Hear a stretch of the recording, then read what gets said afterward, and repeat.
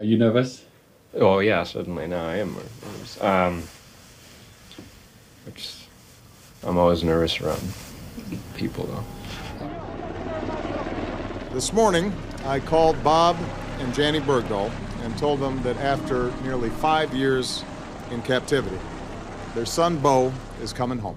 I believe his exact words were, "Bob, Janny, we have him." I'm Sean Langan, a filmmaker and journalist. I was held for 4 months by the Haqqani network, close allies of the Taliban. So I understood what Bo meant when he later said, "Every second in captivity feels like an eternity."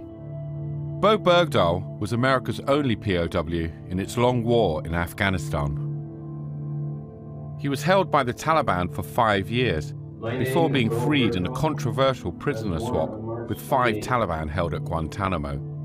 Following his release in 2014, Bergdahl became a target for extraordinary claims by some sections of the US media. We lost 6 Americans looking for what is a deserter. That not only was he a deserter, but they also say that he might have been collaborating with the enemy. 30 years ago, he would have been shot. And people are tired of it. The people who want to hang me, you're never going to convince those people.